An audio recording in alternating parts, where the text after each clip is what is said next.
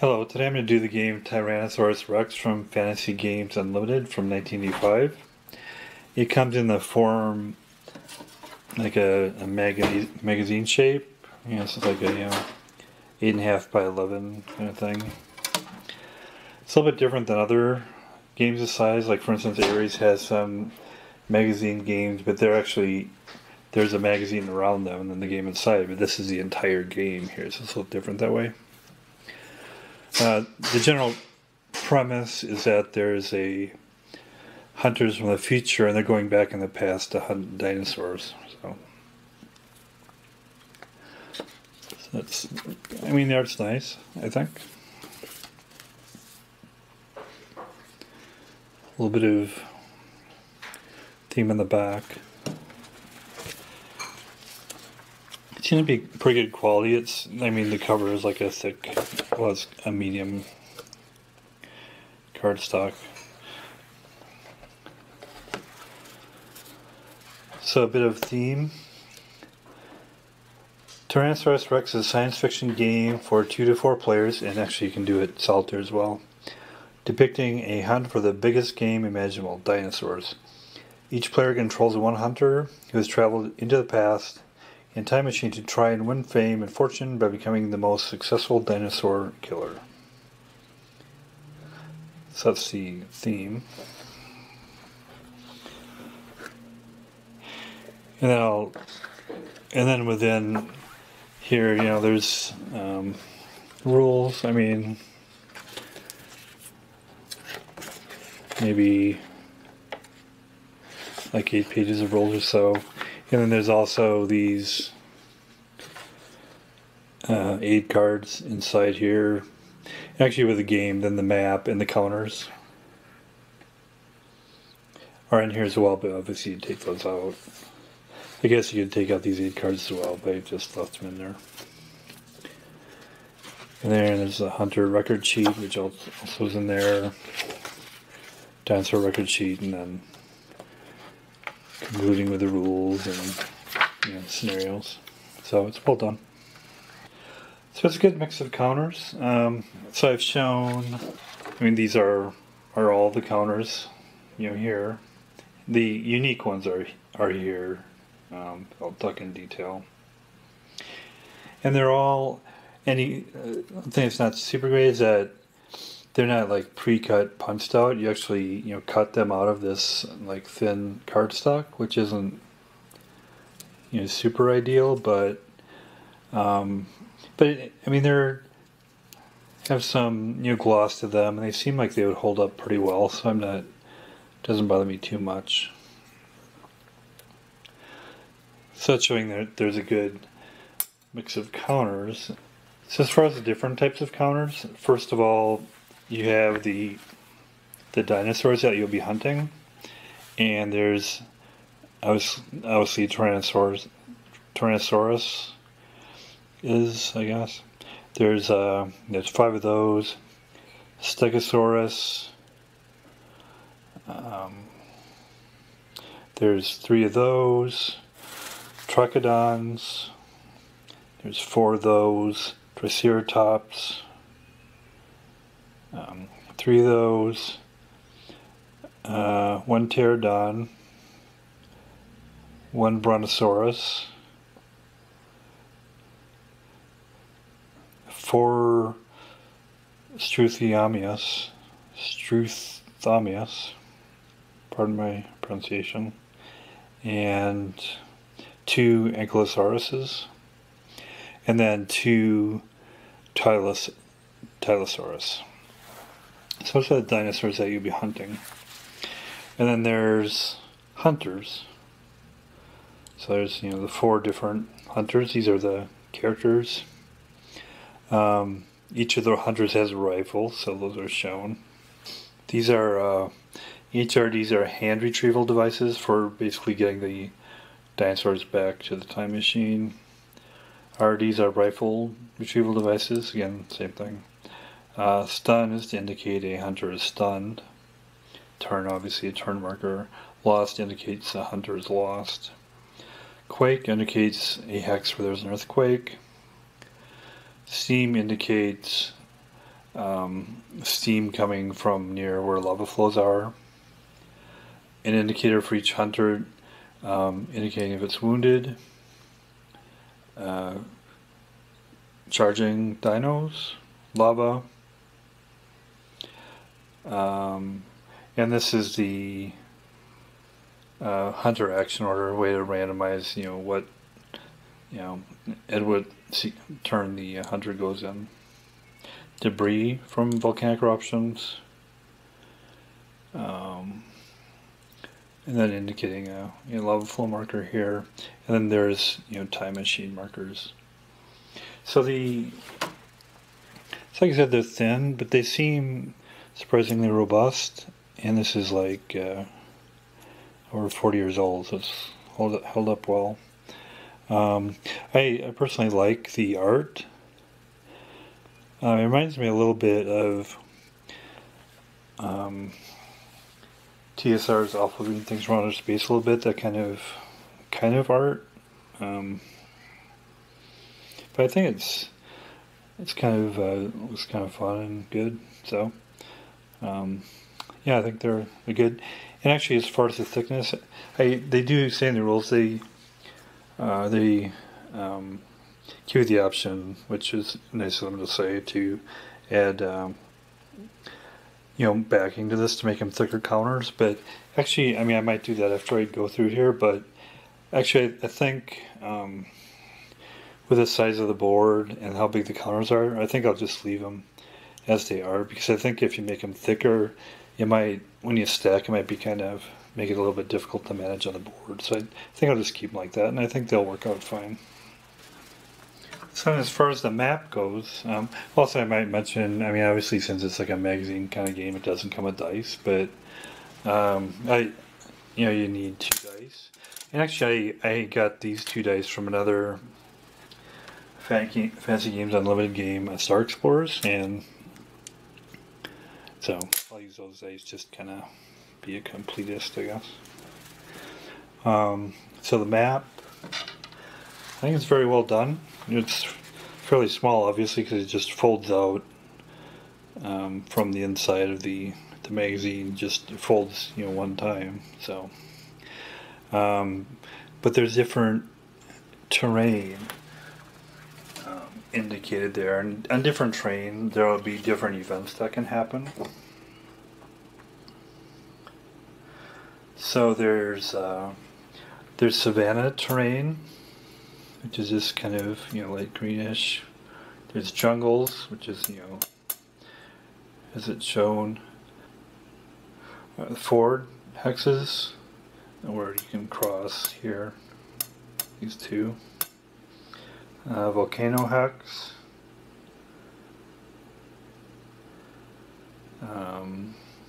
island hex, and then the time machine entry hexes are indicated with the letters here. So basically A through K. So that's the hexes and the river here. And then it shows the turn sequence, the time machine entry hex. You have to randomize that. And then, so the random motion of the dinosaurs, you roll the 6-sided dice, and this shows you which direction they would go from their hex. And this does show you that the counters are pretty big for a little bit maybe oversized for the hexes, but so.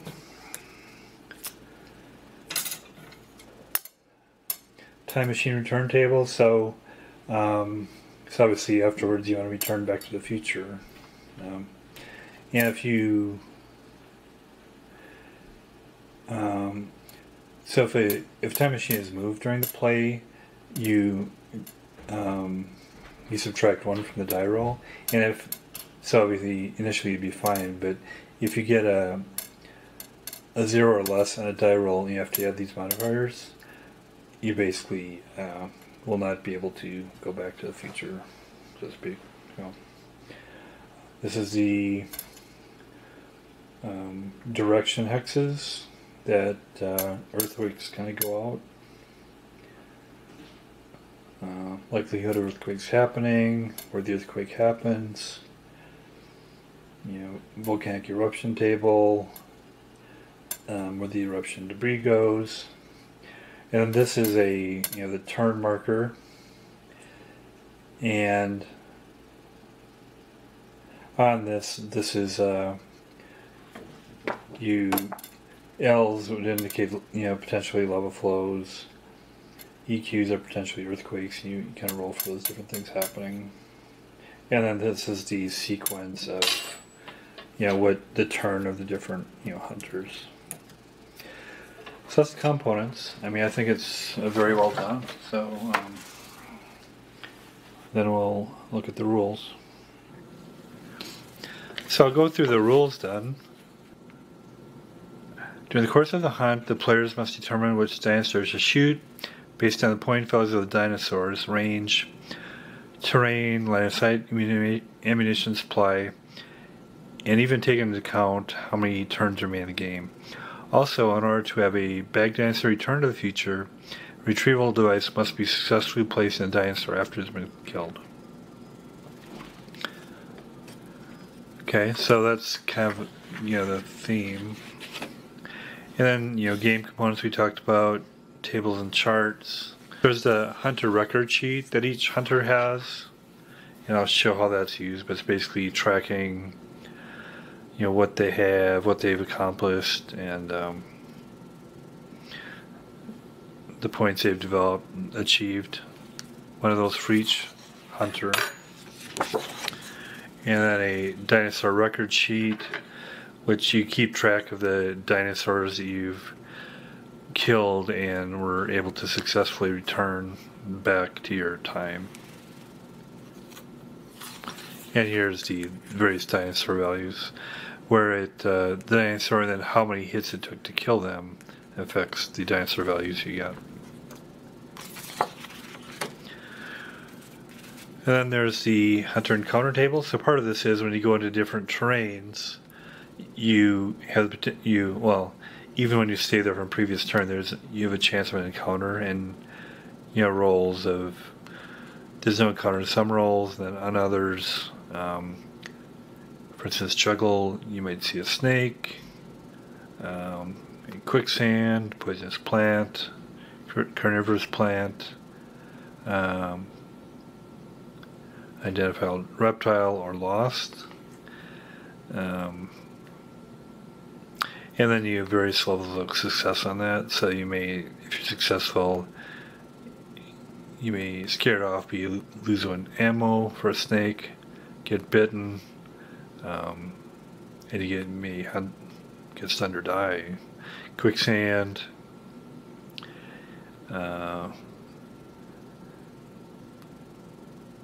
You may get out, but your rifle is damaged. Poisonous plants.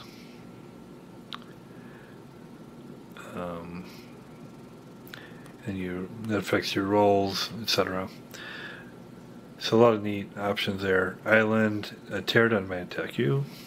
River, quicksand again. Water animal, pterodon.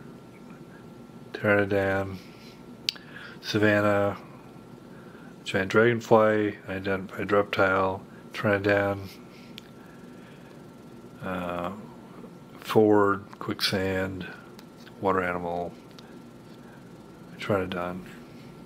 Then damage to dinosaur. So first you see if you hit a dinosaur, and the likelihood of that is based on your range and the type of dinosaur. So it's a 1d6. You do rolls for that. Then if you hit them, then you determine how much damage you do. So, and that depends on the range. You roll 1d6, and maybe no effect, wound, or kill. So, and that varies on the dinosaur.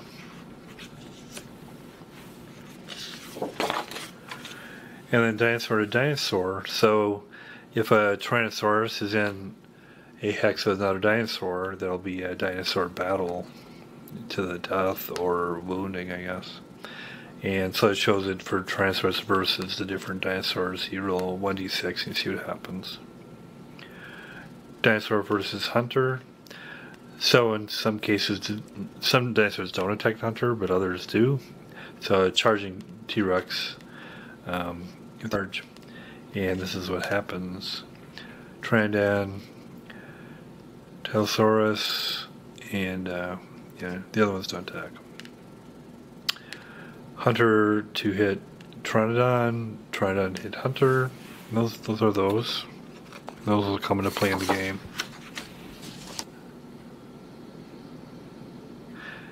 Setup, and then I'll show setup as we do an example play. So the game turn sequence is actually shown on the board, but the highlights are here.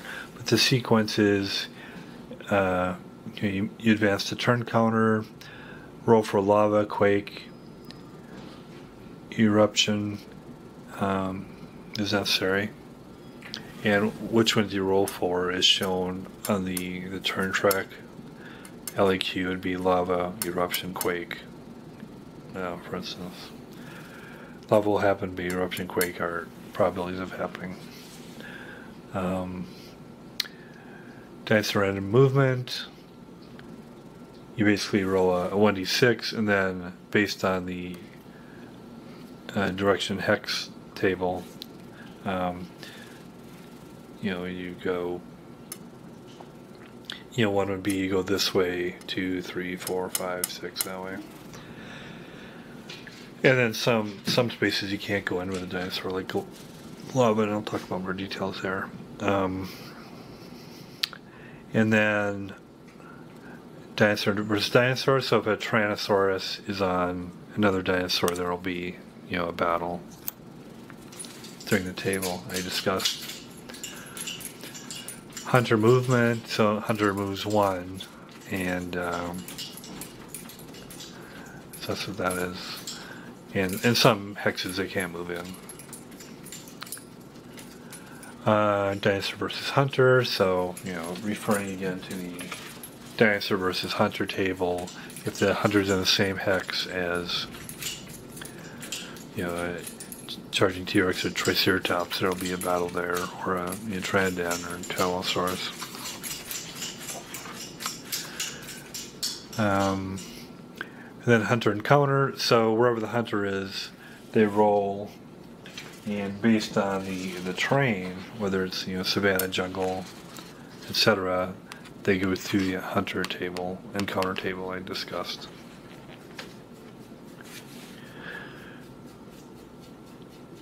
Hunter action phase. So there's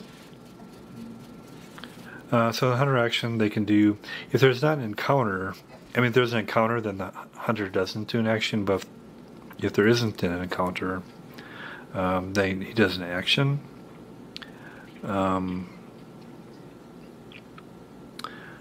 So you can fire a dinosaur. You can put a retrieval device on a dinosaur.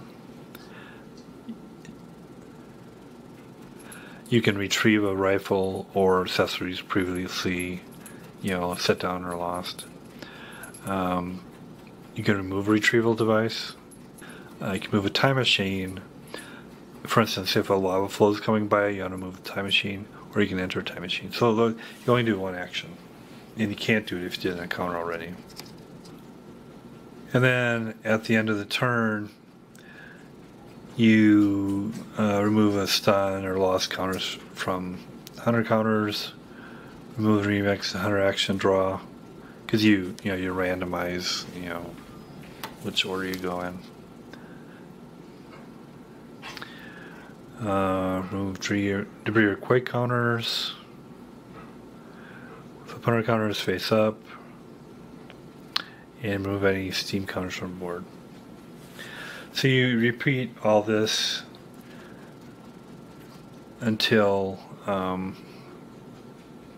you end the game, and so you repeat the turns until the number of turns identified by the scenario is completed,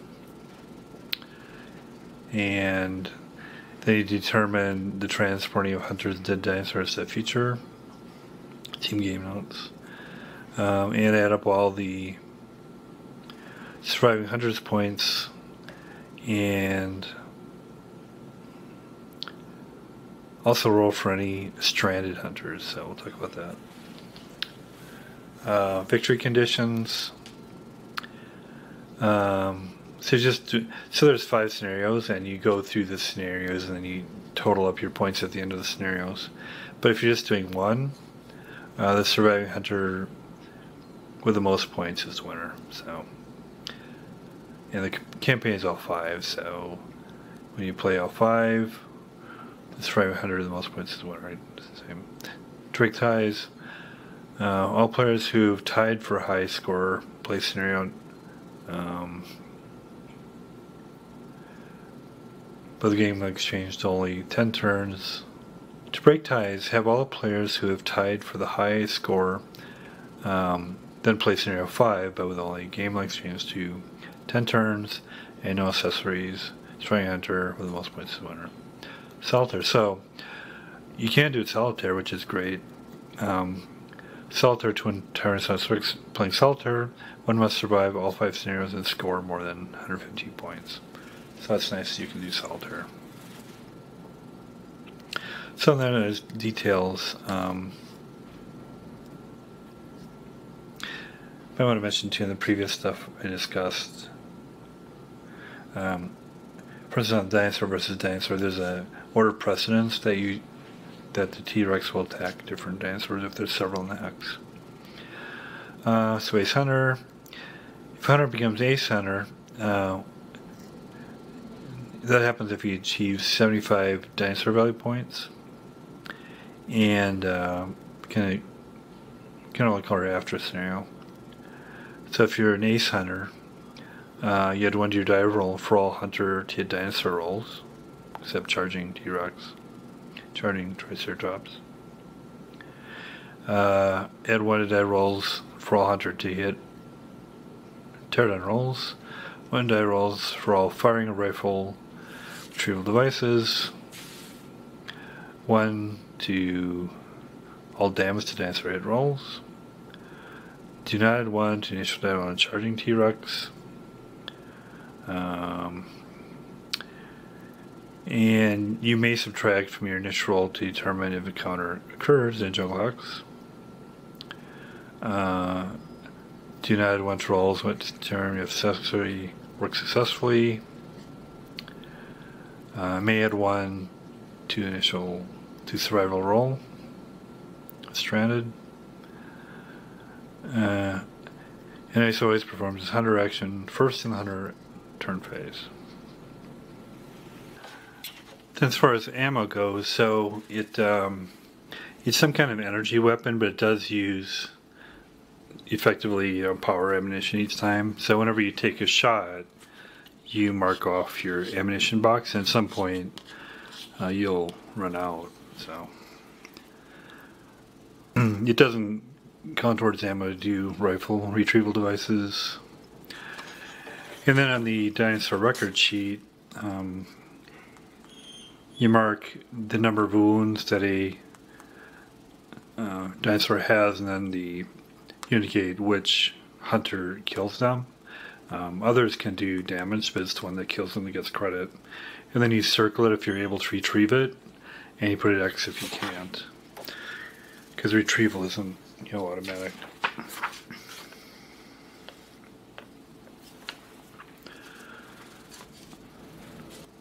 Talked about dinosaur versus dinosaur.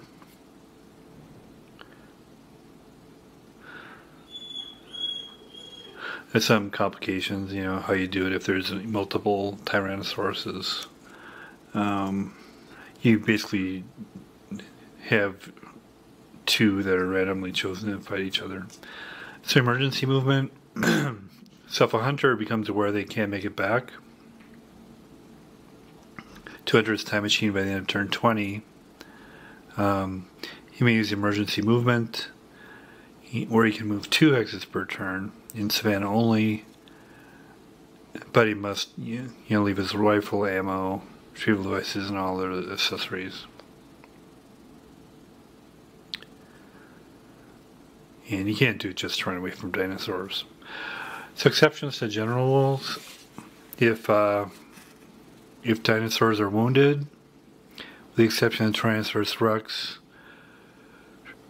Triceratops, Tyrannosaurus, Brontosaurus, anytime any other dinosaur receives a wound result from a hit by hunter, the dinosaur will not perform normal dinosaur random movement. It will continue, so it will not perform normal dinosaur random movement in 16 turns, but will head for the nearest reachable jungle hex, not including the one yet or the hunter who we shot dinosaur might be. So it kind of retreats to jungle hex. He had 1 per X per movement rate. He'll continue in this fashion each succeeding turn until he's killed or reaches jungle hex. He'll then remain there the following turn. So if a Tyrannosaurus or Triceratops wounded by hunter, and the first wound of them, the T-Rex Triceratops will do several things during the follow turn. On a 1d6, the wounded dinosaur, first and 1-2, will charge the hunter shot. Moving 2 exits between 3, it will charge the hunter nearest it. 2 exits per turn. 4, 5, 6, the dinosaur will charge the hunter who shot it. 4, 5, 6, the dinosaur will head for the nearest jungle, as per the instructions for the other dinosaurs. So, hunter record sheet. So we discussed that. It's keep your accessories, your ammo, how many movements you do of your time machine, and so time machine movement. How much you move it dictates how likely it is it won't be able to return in the future. So basically, initially you will return, but each time you move it, you deduct 1 from the roll. So lava starts at the volcano, and you randomize, the direction of it on the 1d6 roll of what side it goes, and each subsequent turn until you run out of lava, it keeps spreading out, and you keep track of it by the lead lava flow. If it runs into a dinosaur or hunter, they're dead. If it goes into water, it causes steam, and the steam isn't in each of the 6 hexes surrounding the lava-filled river hex, so the steam would go around there. And then steam then has effects of units can't go in there. Volcanic eruption. When an eruption occurs, the volcano will throw out debris in a random direction, in a random distance. Determine the direction, 1d6, and then roll 1d6 to look at the debris. Any dinosaur, hunter, time machine, etc. are destroyed. Earthquakes. The way earthquakes work, to figure out where, so you roll on the every 3rd turn, you roll for an earthquake, and also for the eruption too, you roll for every 3rd turn to see if an eruption happens. Same for the earthquake. So if an earthquake happens, then on the table you determine where you roll 1d6, and then you'll put it in the hex that says that. And then it kind of ripples through, so you roll the 1d6 for direction and the distance. So if you roll a 3, you'd go all the way out here and you put your quake markers. And then you keep doing that, direction and distance, keep building off that until you run out of quake markers, or it goes off the board, basically. So it kind of goes, and anything on there is destroyed. Line of sight, so you can fire at range, but there needs to be line of sight. So line of sight is blocked if it crosses a volcano or a volcanic side, blocked if it crosses island or side of an island. If dinosaurs and jungle hex may be fired on, but the hunter must be within 2 hexes and his shot is at a -1 on die roll. Landslide is blocked if it crosses a hex containing a steam counter. Hex or hex sides of lava flow may be fired through, but at a -2 on die roll. Island hex is not jungle hex. It can be fired into, but not through, up to full range. Savannah, Ford, River do not block line of sight. Dinosaur hunters do not block line of sight. And in some encounters, you become a lost hunter, and then you would indicate with a lost, unless you have a compass, which is an accessory. So you put a lost in the hunter, and until the end of the following turn. So the hunter must, you have to basically stay in that hex. So good turn. Prohibited hexes, dinosaurs may not enter into river hexes. So as far as steam, so if steam's generated where dinosaurs, basically you randomize a roll to get out. If they randomly move out of the steam into an otherwise prohibited hex, they're removed from play. So, for instance, if it went into lava. Brontosaurus and Tyrannosaurus will never move into a prohibited hex due to steam effects. They just stay where they're at. The hunters in there, they basically randomize to move out. If they move into a steam hex, their rifle is damaged. Talked about Pteranodon, talked about range. So retrieval objects, there's handheld retrieval devices, and then there's rifle retrieval devices. Handheld, the hunter places it on, manually places it on the dinosaur there. The rifle is shot by rifle at range, using the same range you would for rifle, and if a hit result is scored, then you are able to place it on. They're waterproof. So the retrieval devices don't automatically transport.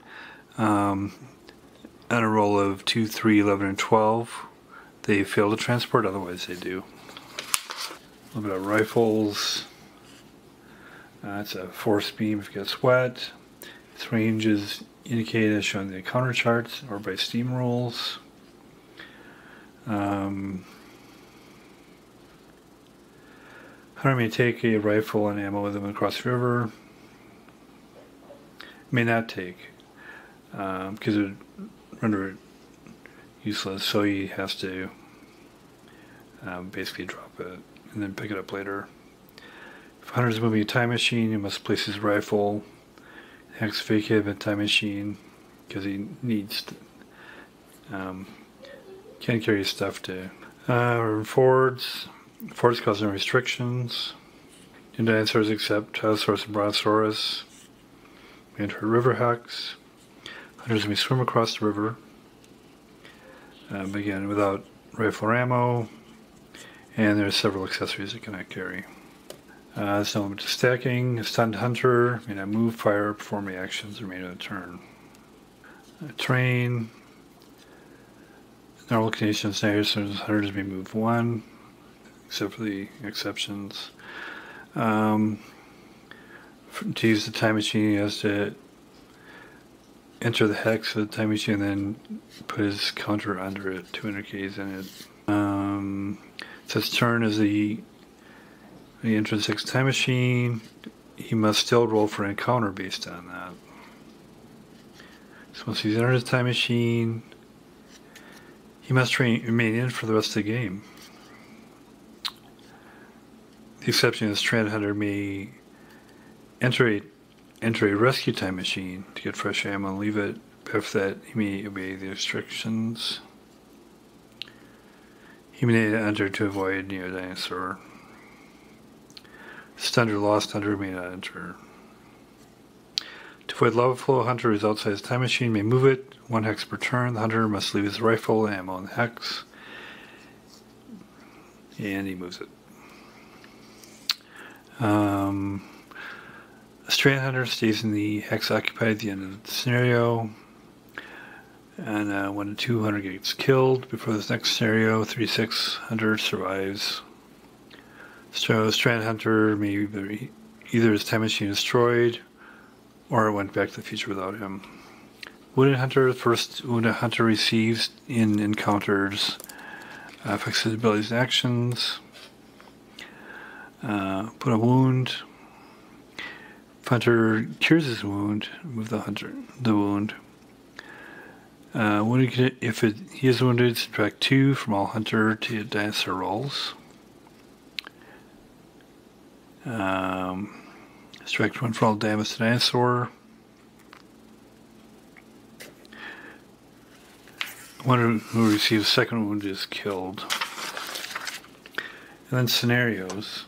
So there's 5 scenarios with different monsters in different or dinosaurs in different locations, and different rules for accessories and time machine placement.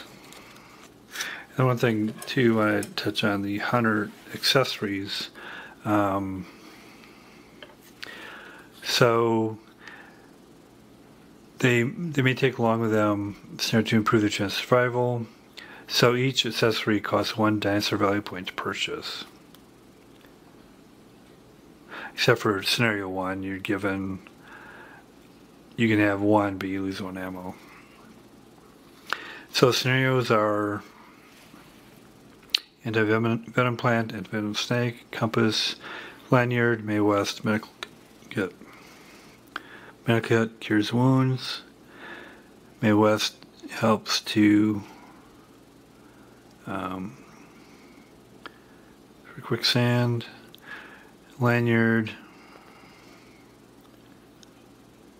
He doesn't lose his rifle in quicksand. Compass doesn't get lost. Anti-venom snake avoids venom in the snake encounter. Anti-venom plant, and then avoids that in that encounter. So that's the rules. Then we'll get into play. So I'll show a setup here before we get into play. So I'm doing scenario 1, and the setup is shown here. First thing you do is you set up for the specific scenario. You set up the dinosaur initial placement. And also for scenario 1, in the scenarios after that, you purchase various accessories. But in scenario 1, you haven't gotten any dinosaurs to get points for. So they let you take 1 accessory of your choice at no cost, but then you can only carry 14 instead of 15 rounds of ammunition. So that's how I marked the ammunition there. So the dinosaur initial placement, a Brontosaurus on 79, Triceratops on 41, 48, and 132. T-Rex on 46.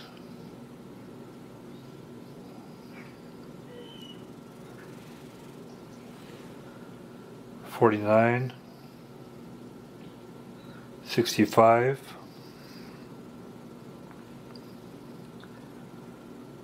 $107, and $147. Stegosaurus on 15, 55,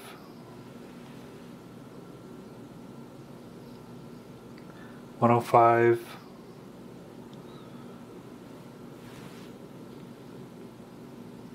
And Ankylosaurus on 52. And 83. So some of these are in the savannah and some, like this one, are in the jungle. Brontosaurus is on the island. Trocodon on 30. 97. 103.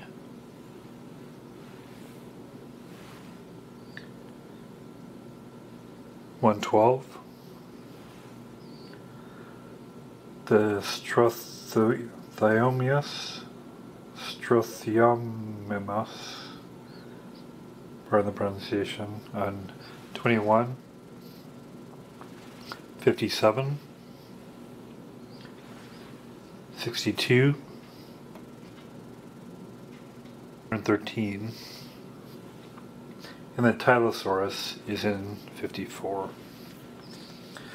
So as far as the, so I said in scenario 1 you get one accessory. So for the accessory and the accessory options, are shown. There's anti-venom plant, anti-venom snake, compass, lanyard, May West medical kit. So I chose the medical kit for Hunter 1. And each medical kit allows a hunter to try to remove the effect of one wound. And then for Hunter 2, I have the accessory of compass. So if Hunter is carrying compass, he may ignore any lost result in a jungle encounter. It may be used throughout the game.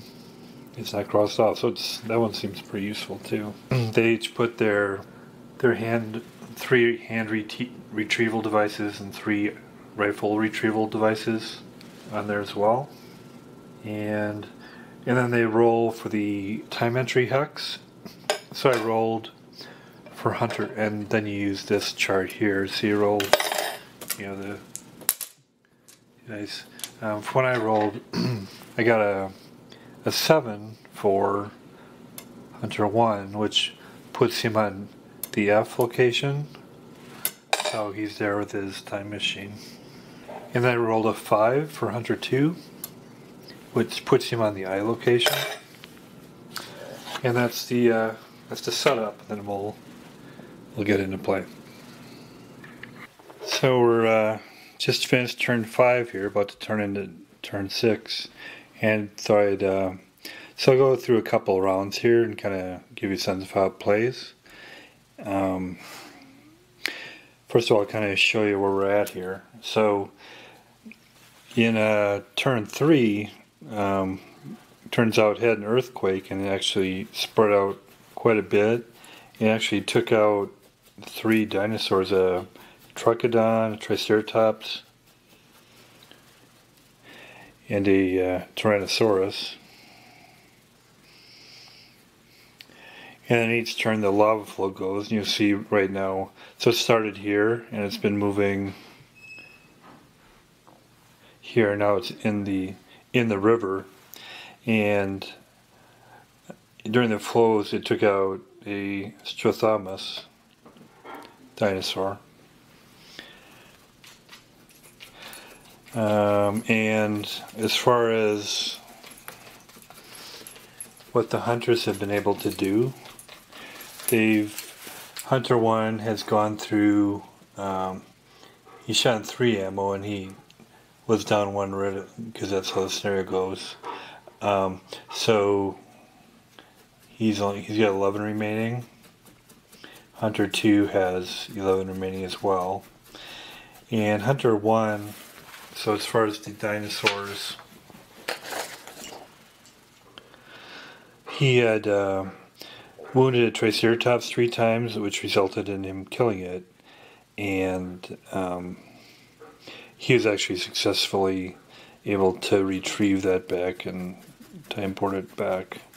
So I circled that to indicate that. And I've shown the Triceratops here. Hunter 2 has done 2 damage on Trachodon 4 here. And they've not gone too far from their time portals. And also, Hunter 2 had a encounter with a giant dragonfly, but it didn't end up causing him any harm.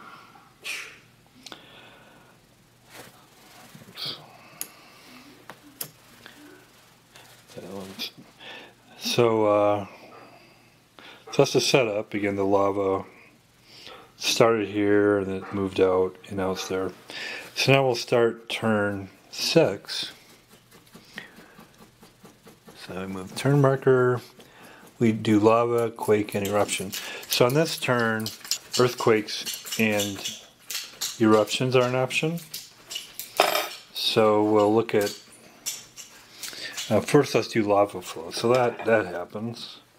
And so we look at the directional hex here. Let's see where it goes. It goes 4. It's already been there, so let's go 2. It's actually heading back up. It's heading up the river here. So now steam. Steam's going to pop up all around there. So there's a steam around that.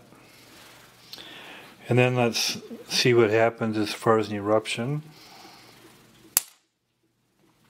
There's no eruption.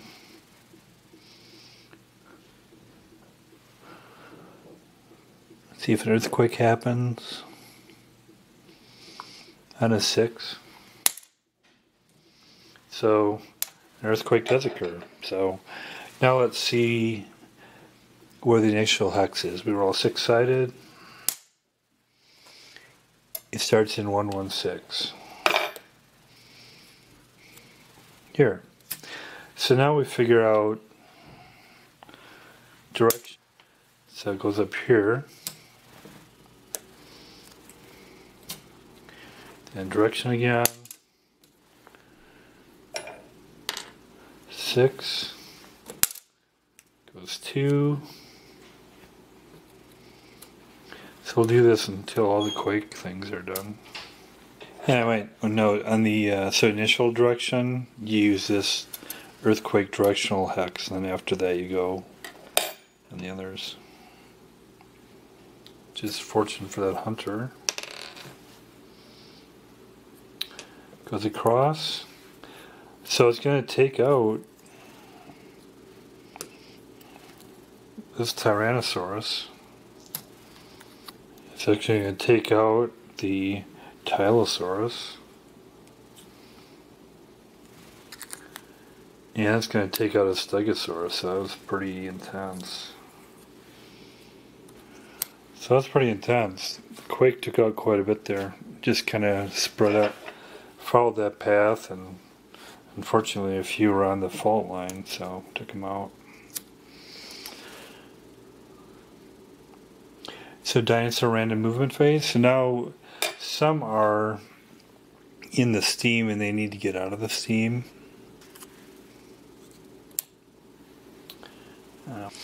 Nothing else is in the steam. So I do random movement, 6-sided dice. So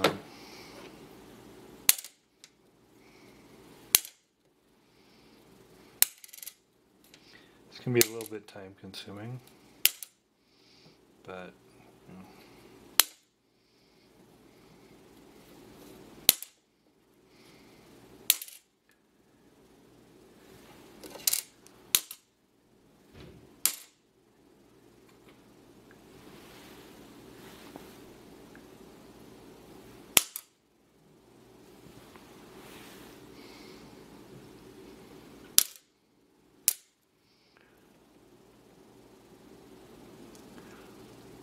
Okay. So dinosaur versus dinosaur. So we do have a Tyrannosaurus on top of a Triceratops. So let's see how that goes. So you look at the dinosaur versus dinosaur table. So let's do a roll. 1. So the Triceratops evades T-Rex. The encounter ends. Move Triceratops immediately to an adjacent hex by roll on a directional table. Okay. So he escapes. So dinosaur, human, hunter. Let's do their movement. He's going to start moving up here. He'll stay there because he's still going after Trochodon. There's no dinosaur versus hunter now because there's no dinosaurs there charging a hunter. So the hunter encounter phase. So we have, well, first of all, let's see the order here. So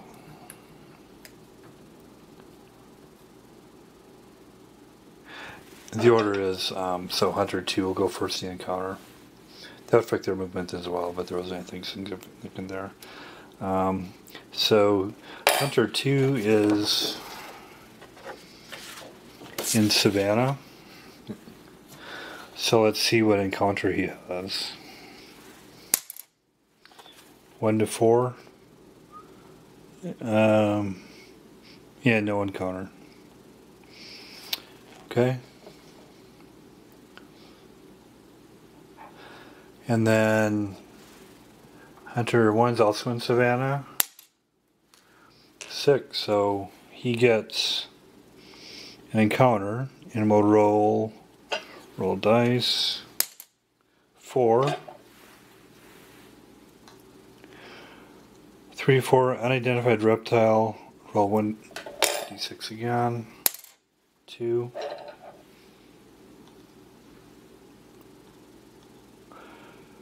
Hunter must fire a shot to scare it off. Use up 1 ammo. So he loses 1 ammo, so that's not good. Mark that off.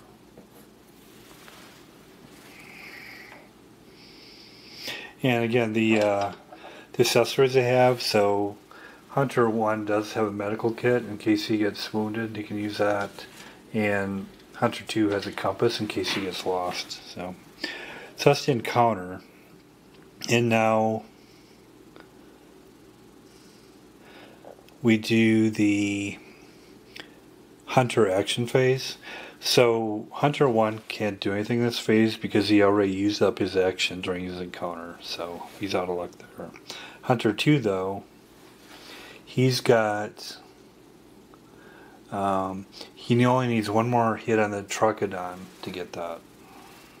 5. So to hit... First see if you hit them. So Trochodon at a range of 1. And also it's a -1 on a die roll.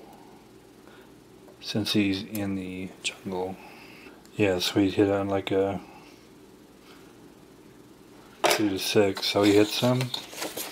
And as far as the damage, 3, range of 1 to a Trochodon.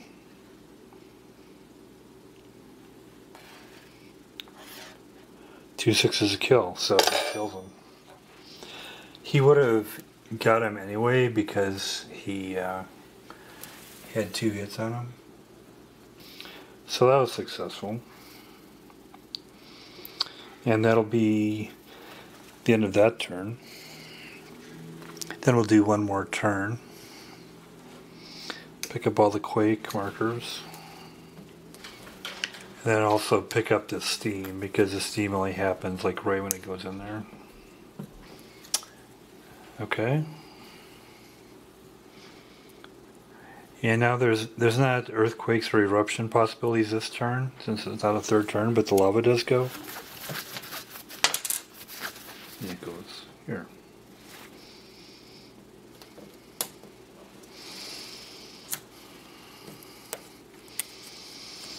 Okay, so nobody's affected by that. Dinosaur random movement.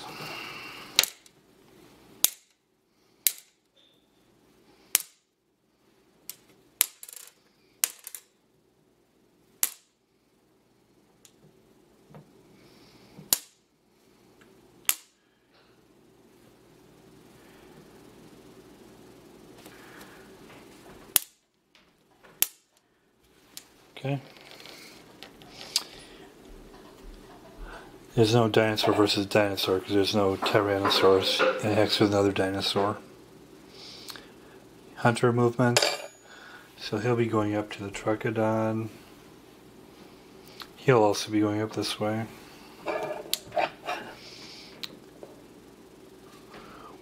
Dinosaur versus hunter. There's no dinosaurs charging hunters at this time. Hunter encounter. So then let's see again which hunter goes first. So one goes first this time. Let's see his encounter. He's in a savanna. Okay, he gets an encounter. 5. Pteranodon attack. Okay, so the Pteranodon's coming down to attack. So it's a Pteranodon attack. So we go to the hunter to hit Pteranodon. Misses. So then the Pteranodon gets to attack. Gets a 4. The Pteranodon beaks the hunter. 1. The hunter is stunned. So it's not good for hunter 1 today. And also because of the action he can't, and being stunned he can't do anything in the attack. Then let's see the hunter 2. He doesn't get any encounter. And then he'll do he did kill the Trochodon last time, which so he needs to retrieve it. He's already moved, so he can't do a handheld retrieval device, so he's going to do a rifle retrieval device. So to attempt that, you shoot it like he's just shooting a regular one. So, and it's to see if he hits. So it's at 1. It's -1 because it's in the jungle.